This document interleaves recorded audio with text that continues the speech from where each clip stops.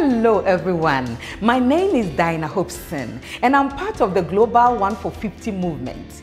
We desire to equip people like you to reach, disciple and empower the next generation.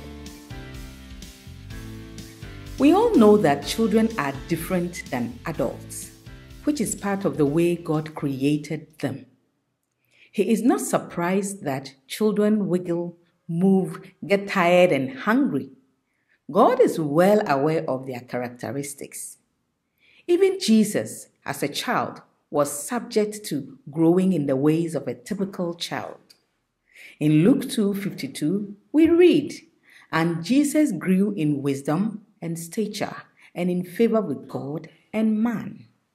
We see in the verse that Jesus grew in 4 ways: in wisdom, which refers to mental growth; in stature, which refers to physical growth; in favor with God, which refers to spiritual growth; and favor with man, which refers to social-emotional growth.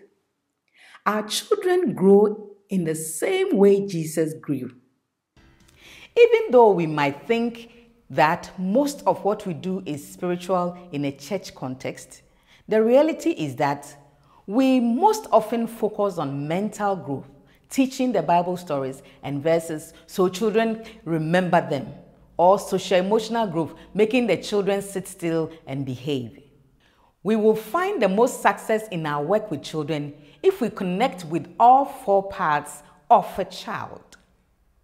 To engage children's minds and help them grow mentally, we can do activities like memorizing, asking questions, and quizzes. To engage their bodies and help them grow physically, we can include activities such as games, drama, and action songs. To engage them socially, we can try group games, discussions, and giving problems to solve. We also want children to grow spiritually. But this is a deep inner part of a child.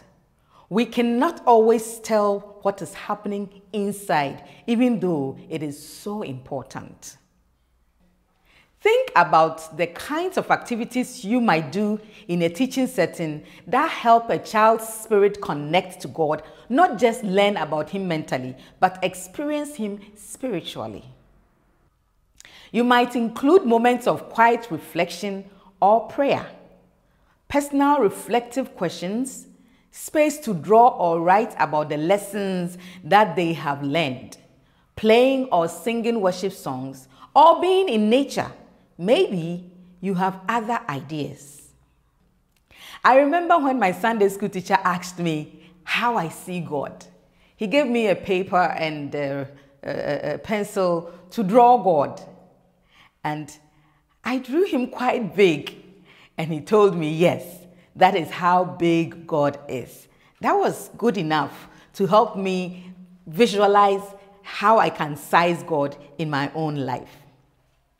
As we close this lesson, I want to reflect on Mark 12:30. When people asked Jesus what was the greatest commandment, he replied, "Love the Lord your God with all your heart, and with all your soul, and with all your mind, and with all your strength." Think of this verse in light of what we have talked about in this course. How does Jesus say we should love God?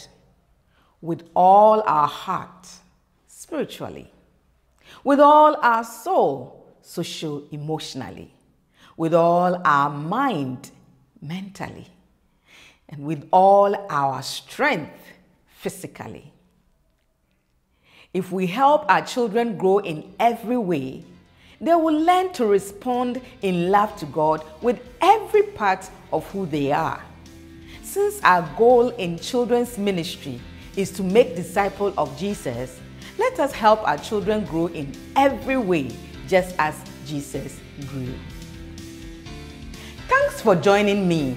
For more resources to help you reach, disciple, and empower your children, go to our website, www.1for50today.net.